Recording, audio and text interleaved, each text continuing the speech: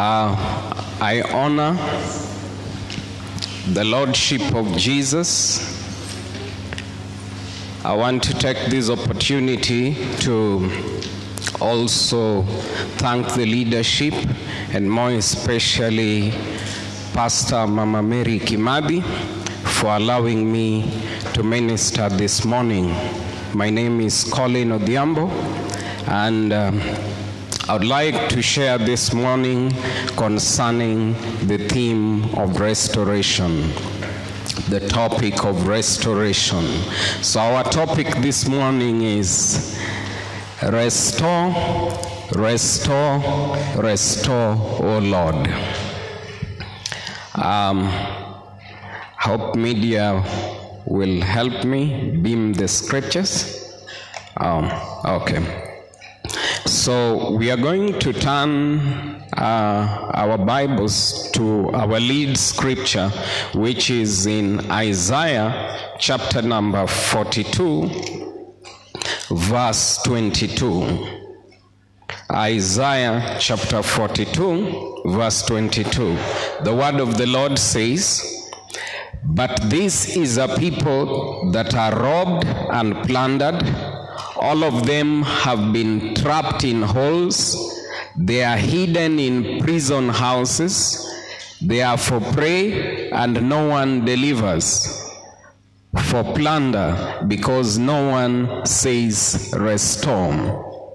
So a picture is painted here of a people who have been robbed, a people who have been plundered, a people who have been trapped in holes, people who have been locked in prison houses. And the Bible says that they are literally prey, and no one is delivering them in their state of plunder and robbery and being hidden in prison houses. Nobody is delivering them because there was nobody to cry, restore. And I want to state one more time, we thank the Lord this morning because we are in this house where his honor dwells to cry, restore, restore, restore, O Lord. Now, there cannot be a period of endless suffering. It is not so. Now, let's turn to 1 Peter chapter 5 and verse 10. The word of the Lord says, "But may the God of all grace, who called us to his eternal glory by Christ Jesus, after you have suffered a while, perfect you, establish you, strengthen you, and settle you." Say amen. It says that, "But may the God of all grace, who called us to his eternal glory by Christ Jesus, after you have suffered for a while, perfect you, establish you, strengthen you, and settle you." This morning the Lord is saying that grace to perfect you, that grace to establish you, that grace to strengthen you and settle you after a season of suffering, that grace has been availed. It is a season of divine settlement. It is a season where God is going to wipe the tears of his people. There cannot be a season of endless suffering. Even Jesus, through his wilderness experience, after the season was over, he was ushered into another season again. So the whole life of Jesus was not just a wilderness.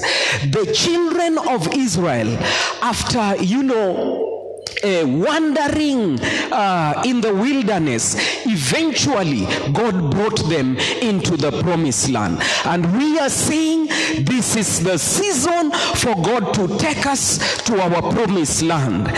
This is a season where God is taking us back to the Garden of Eden. Back to the Garden of Eden.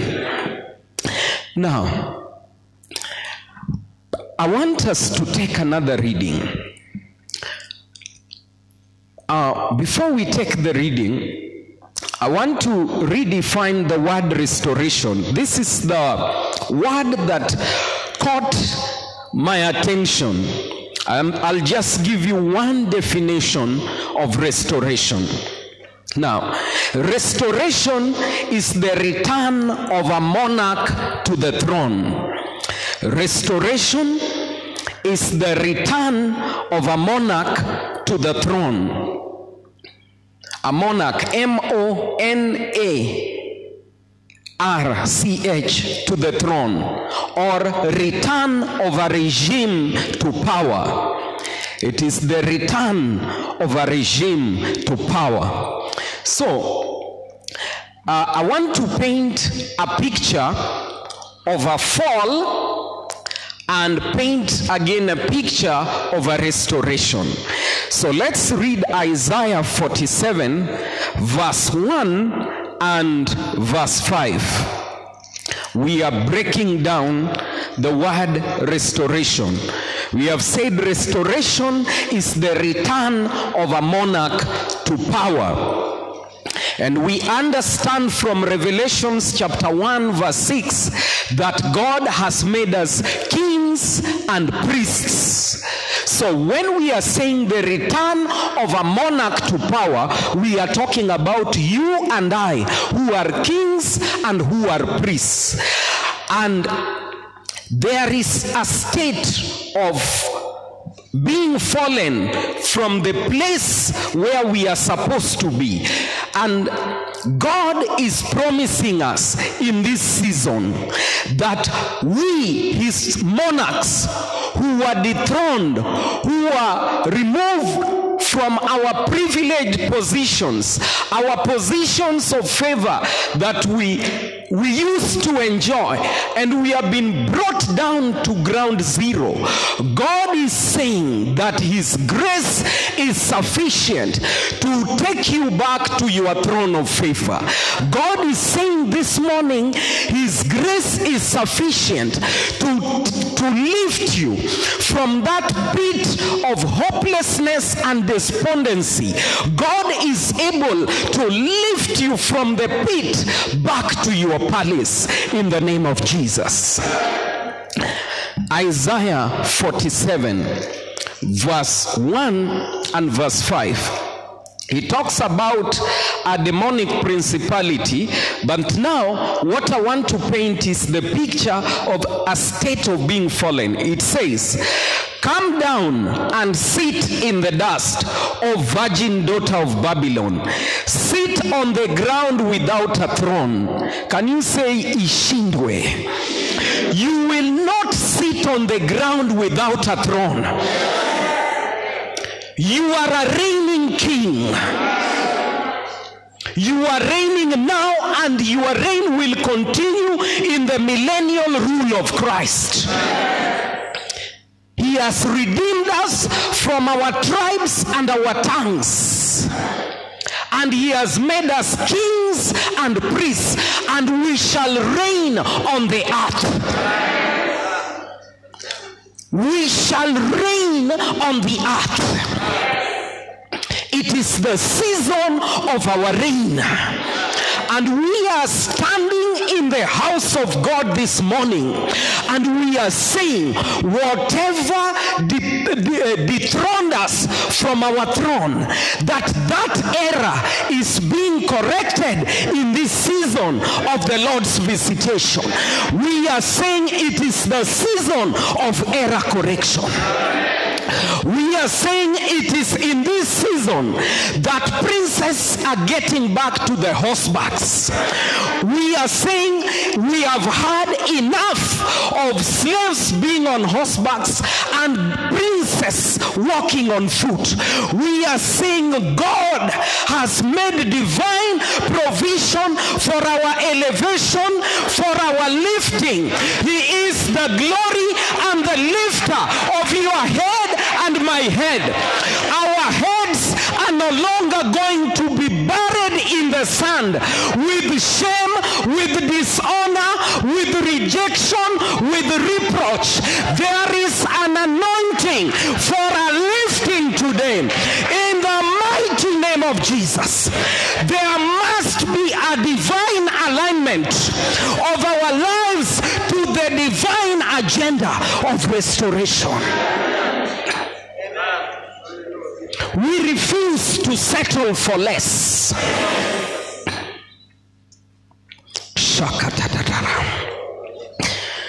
You must return to your throne. That business that was taken from you, you must return to your throne.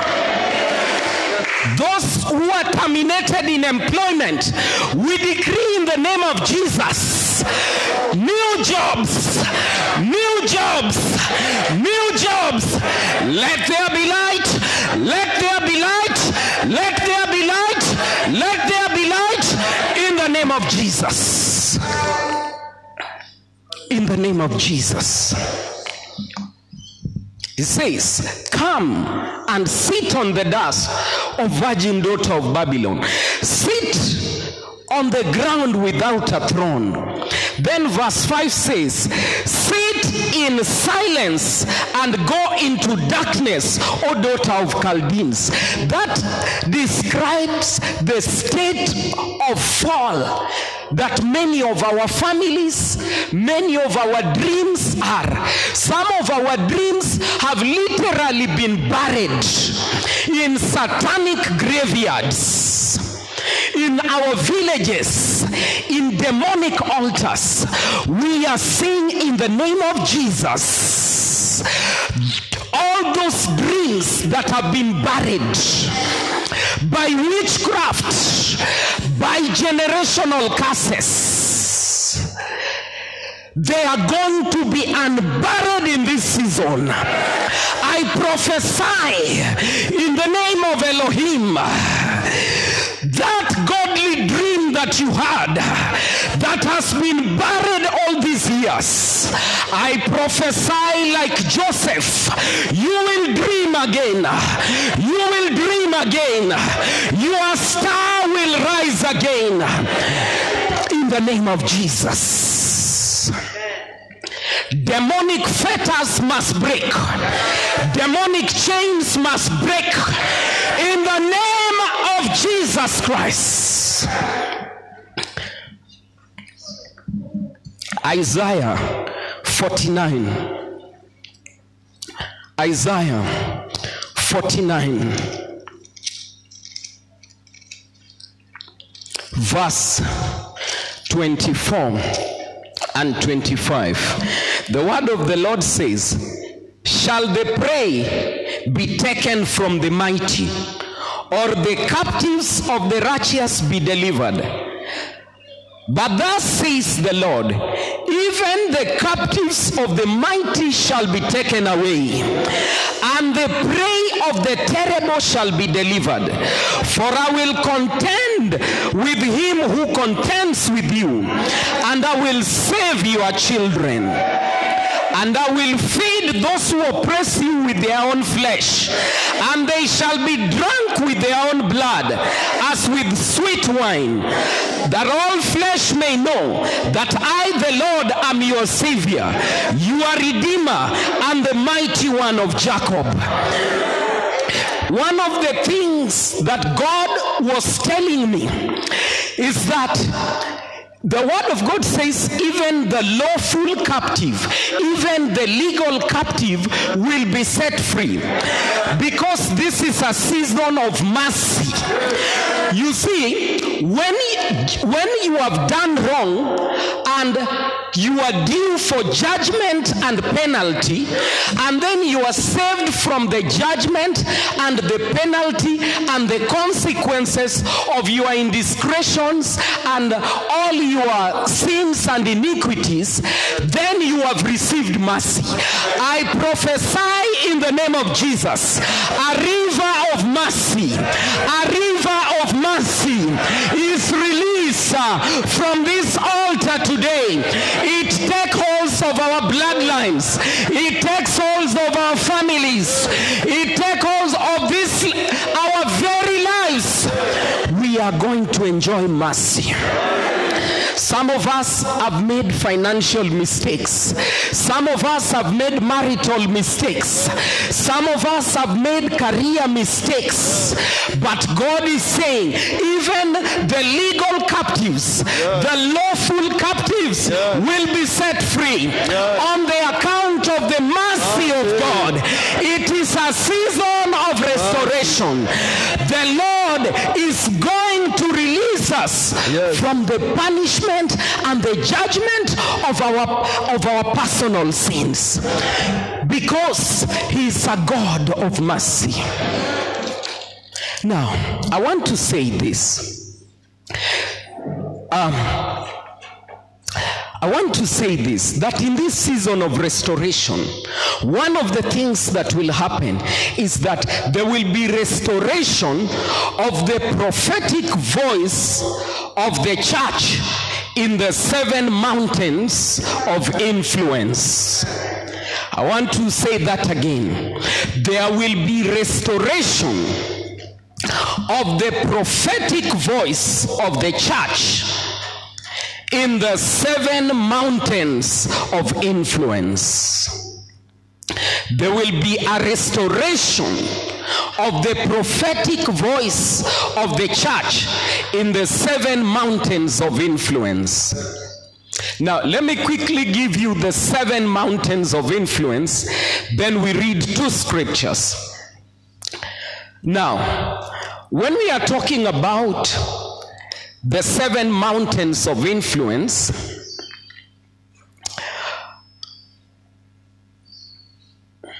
we are saying that these are 7 culture-shaping areas of influence over each society.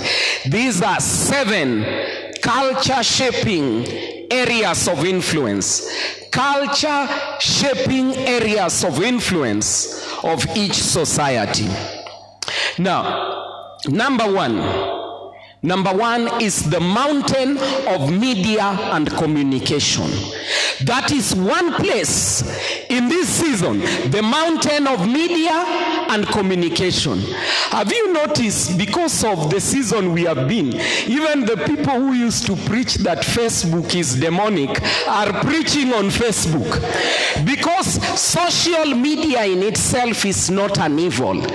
You see, it is like money. Money in the hand of the righteous will expand the kingdom. Money in the hand of a drug baron or a prostitute will serve the agenda of the enemy. So even Facebook in the hand of believers is a tool for expansion and influence of the society. And one of the things the enemy has done to the church is to cause us to get out of this mountain of influence, so that we have not been keen on spreading our tentacles on Facebook, on Instagram, on YouTube, and all these social media platforms. But in this season of restoration, I prophesy in the name of Jesus, I see Crisco radio station. I see Crisco radio station, Crisco television station. We are not going to be excluded from this mountain of influence. Restoration of the prophetic voice of the church in the mountain of media and communication. And I want to encourage the brethren that God has raised in this season. Those of you whom God has raised and given financial muscles, you have already built enough houses. It is time for you to gather together together with like-minded brethren, gather money and begin to set up radio stations, TV stations for the body of Christ, for the sake of the influence of Christ. What shall we gain after buying all those 10 houses for yourself? Can't you reason? We need to make our crown. We will not be on this earth forever. Paul told the Thessalonian church that you are my crown.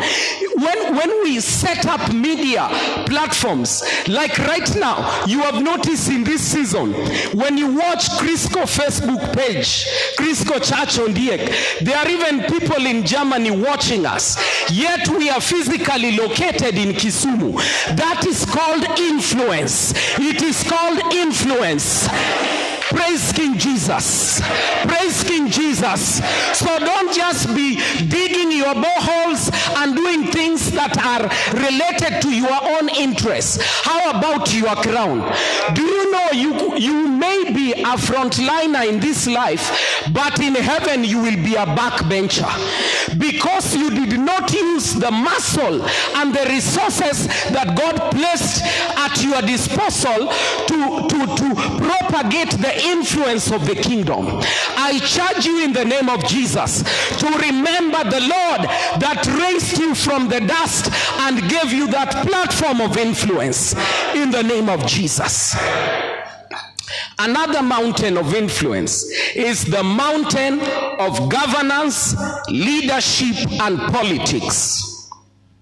The mountain of governance, leadership, and politics. Now, the word of the Lord says, be ye transformed by the renewing of your mind. Now, in the past, we were told, let politics be for the what? For the politicians. So many believers who are called by God excluded that platform of influence and left to the wicked men and women. And you have seen, they have supervised the plunder of our nation. They have disenfranchised a whole generation of people. Kenya, that was known a nation of optimism and hope, is now like a nation with a mass of people who have been watered down and rained on like chicken. And I want to tell you, much as there is a lot of intricacy and evil in platforms like politics, we cannot discount the fact that God has called some brethren to influence the platform of politics, of leadership, and governance. And this thing, there is a word here, a dichotomy between the secular and the spiritual. To dichotomize, to divide, that politics is secular, to pray in church is spiritual. I want to tell you, politics is not secular. And if I understand the meaning of the word secular, secular comes from a Latin word, seclorum, meaning a place where God is not. So you want to tell me God is not in politics? If you say politics is secular, what you are saying is that politics is a place where God is not. And as a matter of fact, the Lord is our king. The Lord is our lawgiver. And God wants his influence in the mountain of politics. So politics is not secular. King David said, where can I hide from your presence? The influence of the King of Glory is on the whole globe. In politics, in governance, in leadership. So leadership is not, politics is not secular. And I pray that the brethren that God has called to influence in this mountain of politics will rise to the occasion in the name of Jesus. 3, mountain of economy. The mountain of economy. That is another platform of influence. Another one, mountain of religion. I'm running quickly. Another one, mountain of family. Mountain of religion, mountain of family, mountain of economy. The sixth one is the mountain of education, science, and technology. The mountain of education, science, and technology. And since God has brought me into this mountain as a scientist and as an educator, I know this is one of the platforms of influence. And I want to pray that God will help us to raise model schools that have a godly curriculum that will program the minds of our young ones to the fear of God and godliness. Praise King Jesus. The last one is the mountain of arts, celebration, sports, and entertainment. The mountain of arts, celebration, sports, and entertainment. Now, let me quote this scripture. Mark, mountain of arts, celebration, sports, and entertainment. There are even churches like in Ukraine that have literally set up the church structure with the department. So they have a media and communication department, and they bring the brethren who are called in that platform, and they bring them, and they, you know, they download from the Spirit of God how to influence that mountain. Those who are called to the mountain of economy, they also converse together and see how they confront the kingdom agenda, and so forth. Now, I quote Mark 16 verse 15. The first part says, Mark 16 verse 15, it says, "Go ye into the whole world." We have been commanded to go into the world of entertainment. We have been commanded to go and influence the world of media. We have been commanded to go and influence the world of education, science, and technology. Praise King Jesus. Praise King Jesus. And in Isaiah chapter 2, I would like us to read Isaiah chapter 2 verse 2 to 3. Isaiah chapter 2 verse 2 to 3. It says, "Now it shall come to pass in the latter days that the mountain of the Lord's house shall be established on top of the mountains, and shall be exalted above the hills, and all nations will flow into it." Verse 3, "Many people shall come and say, Come, let us go to the house of the Lord, to the house of the God of Jacob, and he will teach us his ways, and we shall walk in his path. For out of Zion shall go forth the law and the word of the Lord from Jerusalem." Praise the Lord.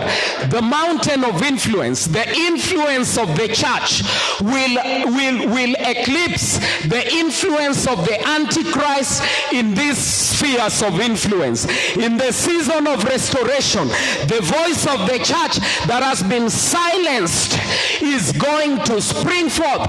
The voice of the church, the voice of the church will be restored. Now, as I come to the tail end of my sharing, I want to say that the Lord in this season of restoration will restore unto us destiny helpers. The Lord will restore unto us destiny helpers. And I will quickly talk about some two groups of destiny helpers. Now, destiny helpers are agents that are equipped, empowered, assigned, and ordained by God to help you fulfill destiny. They are agents equipped, empowered, assigned, and ordained by God to help you fulfill destiny. Now, I want to talk about one group that we call destiny helpers. We call them angels. Can you say angels? Let's read Hebrews 1:14. Hebrews 1:14. It says that angels are ministering spirits sent to minister to you and me, who are the heirs of salvation. So angels are ministering spirits. They are our destiny helpers. When Jesus was tired, the Bible says the angels came and strengthened him. Now, let's read Psalms 34 verse 7. Psalms 34 verse 7. So angels are our destiny helpers. Psalms 34 verse 7. It says, the angel of the Lord encamps all around those who fear him, and he delivers them. I decree and declare an encampment of angels round your embassy, round your business, round your interests, in the name of Jesus. So long as you fear God, there is an encampment of angels. Tell your neighbor, God's angels are part of my security detail. Tell them one more time, God's angels are part of my security detail. There is an encampment of angels around Crisco Central Church, around the Samaritan Inn, around our sons and our daughters, around our leadership. Now, this is the one that hit me hard on destiny helpers, called angels. Acts chapter 12. Acts chapter 12. Acts chapter 12. Actually, this is my last reading. Acts chapter 12. We are going to read selectively. Actually, the whole reading is from verse 5 to 15. Now, look at this. 5 says, and Peter was kept in prison, but constant prayer was offered to God for him by the church. When Herod was about to bring him out, that night Peter was sleeping and bound with 2 chains between 2 soldiers, and the guards before the door were keeping the prison. Verse 7. Now behold, an angel of the Lord stood by him, and a light shone in the prison. And he struck Peter on the side and raised him up. Arise quickly, and his chains fell off his hands. Tell your neighbor, deliverance by an angel. Are you seeing chains are breaking off? Do you know some of the chains that are holding your hands will just break because you have mobilized enough prayer, and now angelic visitations are your portions, and now there will be just chains that will be breaking. There will be no come out, come out. It will be just deliverance. God has released angels of deliverance. And I want to tell you, in this season, God will release angels of favor. God will release angels of breakthrough. God will release angels that will break all these transgenerational curses and witchcraft-induced poverty. God will release angels. Now the key in this season of restoration is for us to know how to trigger godly angelic activity. One of them we have just learned is prayer. It will trigger these destiny helpers to swing into action and to come on a rescue mission for your bloodline, for your family. Tell your neighbor, it is in this season of restoration you must learn how to trigger angelic activity over your destiny. So then it says, as we stop, it says, verse 8, Then the angel said to him, guard yourself and tie your sandals. So he did, and he said to him, put on your garments and follow me. So he went out and followed him. Now look at what happened in verse 10. That is what struck me. It says, when they were past the first and the second guard posts, they came to the iron gate that leads to the city, which opened on its own accord, and went out down on the street, and immediately the angel departed. Then, are you seeing there are doors that will open automatically because of angelic activity? Iron gates are going to be broken. Demonic barriers, demonic blockades, demonic caveats, satanic injunctions will be lifted by the angels of Elohim. In this season, we must learn the key how to trigger angelic activity in our embassy.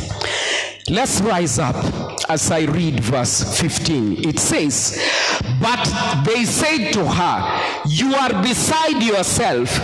Yet she kept insisting that it was so. So they said, it is Peter's angel. The earlier church had this understanding that everybody had their angel. Have you noticed there are some brethren, when they come around, there is just worship in the atmosphere because they walk with worship angels. There are some of us, when we walk around, deliverance just happens because we are called into deliverance ministry and we have been assigned deliverance angels. There are some of us here who walk with angels of financial breakthrough. So when they come, automatic doors just open, chains break. Begin to talk to the Lord as I welcome Mama Pastor to come and take over.